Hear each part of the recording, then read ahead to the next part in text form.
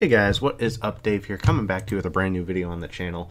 The video today is about MrBeast Burger and all the false information that's out there, and I want to talk about how MrBeast Burger actually works.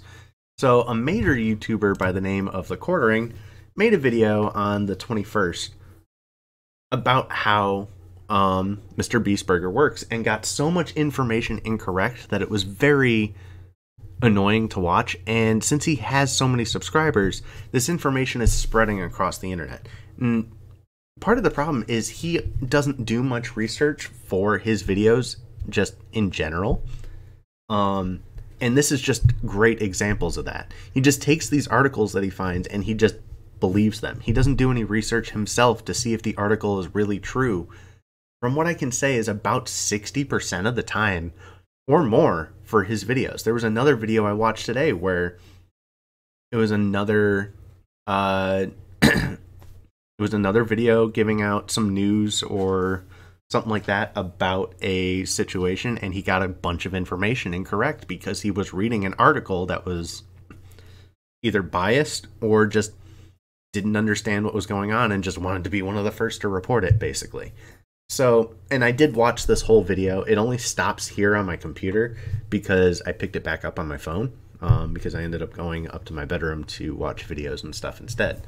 So, MrBeast Burger is not what people think. MrBeast did not suddenly create thousands of jobs like The Quartering reported. Yes, there's all these locations across the United States. There's 300 locations across the United States. He didn't open 300 restaurants. He started to work with restaurants that already exist. In North Carolina, I believe it's called Burger Boys. Here in Ohio, it's a Buca de Beppo. I can't speak for Burger Boys because I haven't looked them up and done the research. But as far as information about Buca de Beppo is, it's a slightly upscale restaurant here in Ohio that doesn't even have hamburgers on their normal menu. So MrBeast just teams up with Buca de Beppo, adds hamburgers to his menu, and then Uber Eats picks up his created food and, you know, sends it off to whoever ordered it. They're $7 hamburgers. It's a $7 or $8 chicken sandwich. Like, you can't expect much from these burgers.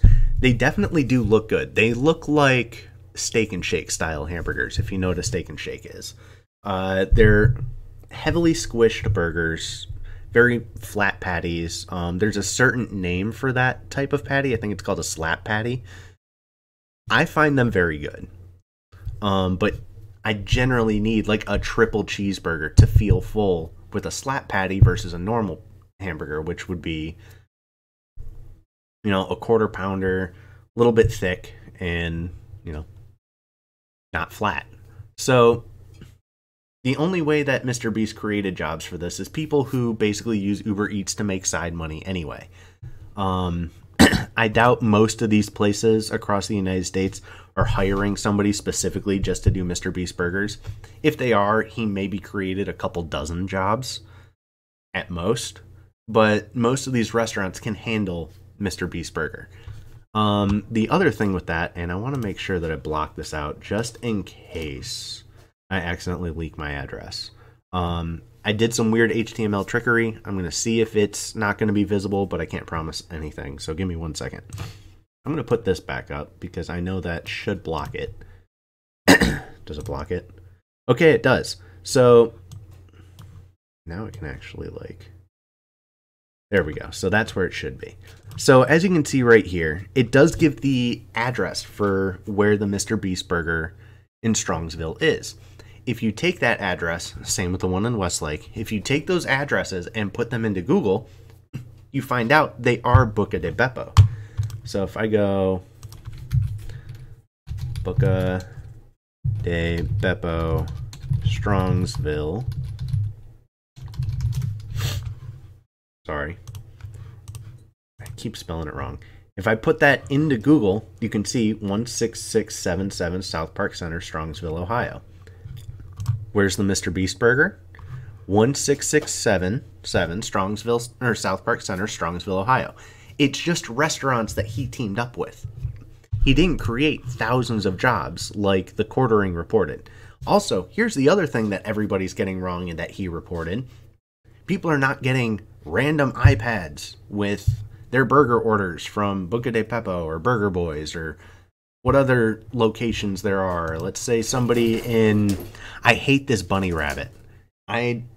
Anybody in Ohio that wants a bunny and is willing to come pick it up, you can have it. So let's say somebody in Broomfield, Colorado, ordered a hamburger. They're not going to be the 1 in 1,000 customers that gets a random iPad. Nobody has reported free food from a MrBeast burger across the United States except for the one that was in the video. Nobody has reported free money or free iPads or free MacBooks or free game consoles or free Android tablets or free phones from a MrBeast burger across the United States except the one that was in the video.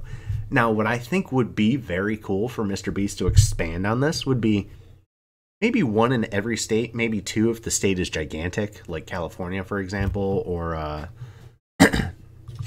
don't know. I suck at remembering state sizes. Texas could have 2 or 3.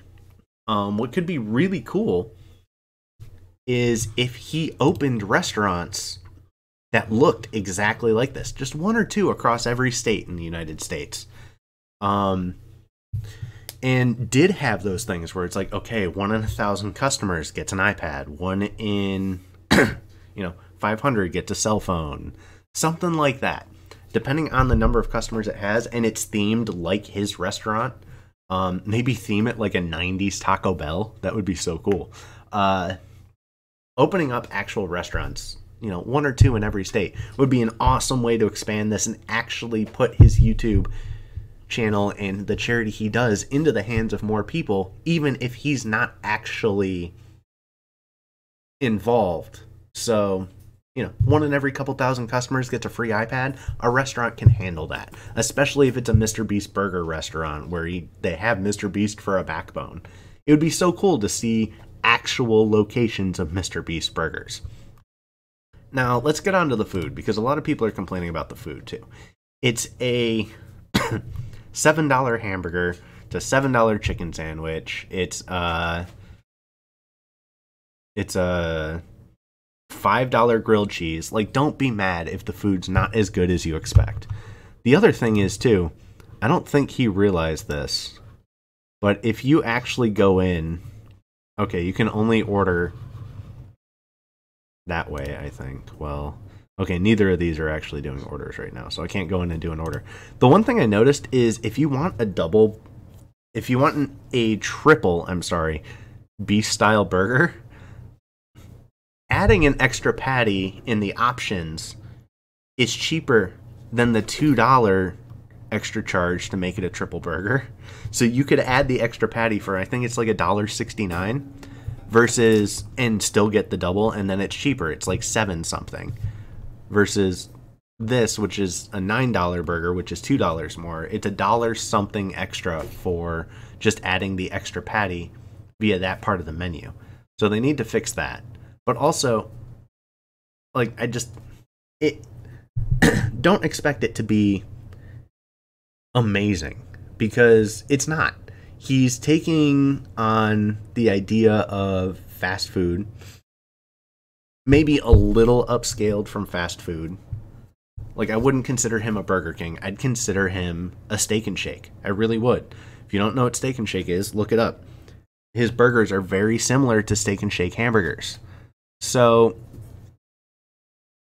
just don't go in expecting like MrBeast to be this God-sended person who created thousands of jobs, like is being reported by people like the Quartering.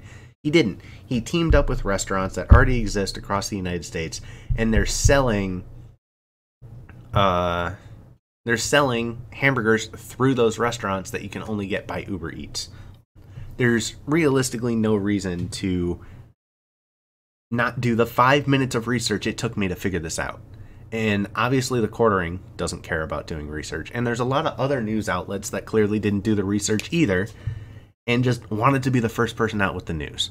That's the problem with the media these days. Nobody does the research themselves, and it's quite irritating sometimes. So, I don't know.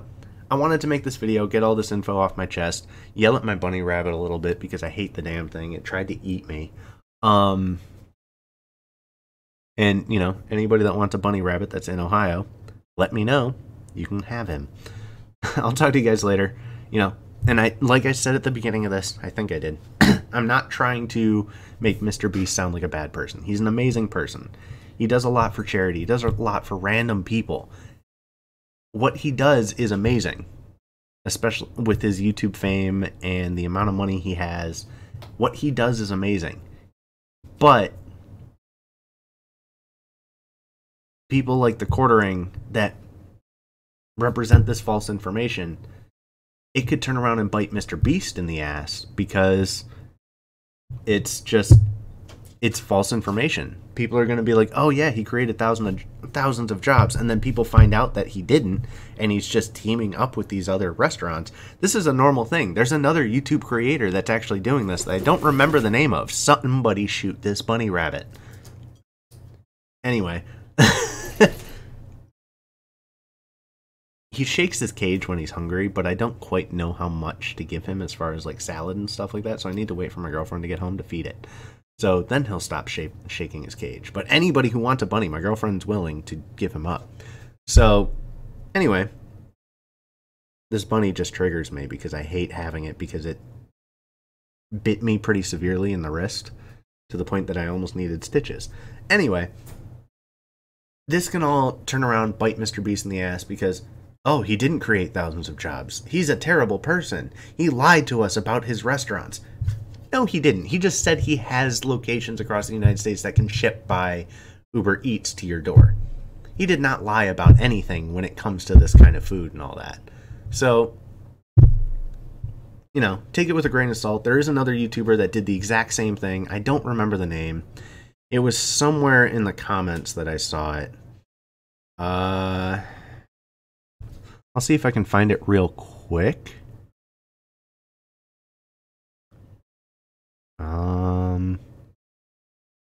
It was one that I interacted with, so I'm kind of surprised I can't just easily find it.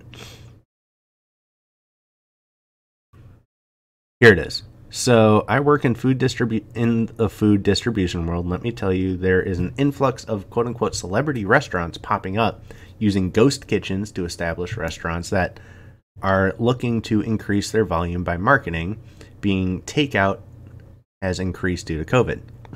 Its most basic food attached to someone's name, restaurants, the same pumping out food and stuff like that. So yeah, basically, there you go. You know, and I talked to this guy. He does definitely sound like he knows what he's talking about. I believe him entirely for what he's saying. Realized I never thumbed up the comment. Ghost Kitchens is a great name for what this is. So don't let this bite MrBeast in the ass. He's a good guy and does amazing things. But people like the Quartering and other YouTube channels that are going to report this false information of get free stuff with your food at random, and he created thousands of jobs and all this crap, all false. These are simply just restaurants that are spoofing the name. You're ordering Uber Eats food.